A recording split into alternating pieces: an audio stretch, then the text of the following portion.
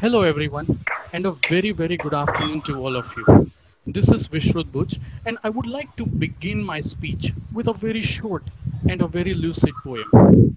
If bigger is your dreaming, you leave behind all the excuses and screaming, and that is when no one will stop you from gleaming. A lot of opinions, including my very own, have suggested that dreams are as important as air, water, and food. Because those who are lifeless, they certainly cannot dream. It all began at the age of 5 when, for the very first time, I saw a color TV enter into my house. Even though we had very few handful of channels, there were a couple of sports channels that I really adored watching.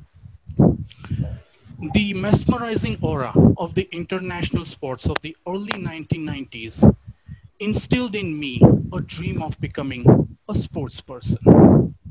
And after watching the likes of Sachin Tendulkar, David Beckham, Pete Sampras, and many others, I decided that I should start emulating them in order to be that sports person that I really want to be.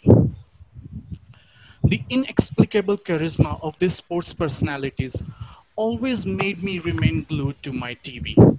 And I firmly resolved that no matter what, I will give it a shot and I will become the sports person that I want to be.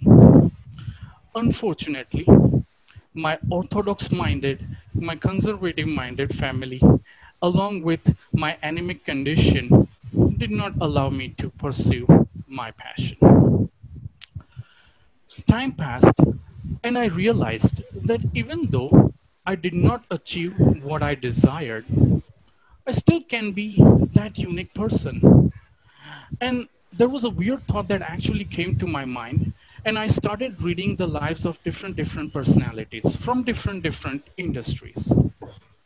And I started asking myself, what if I am as charming as an actor?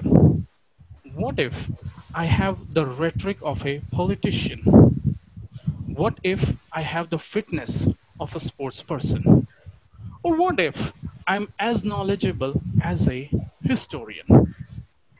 Upon further scrutinizing, I found out or I discovered that that apart from having great skills, it is very important to imbibe greatness because this is how you will 15 be seconds able to to go. achieve your dreams.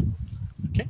Now, I want to be equivalent to Mukesh Ambani, Jeff Bezos, and a lot of millionaires out there because in order to reach or in order to touch the sky, it is very important for us to The be a time is over. venerated role model. So I would like to conclude my speech with a famous verse that was said by Lord Krishna that every journey, any journey to any form of excellence will be through the roads of patience and hard work.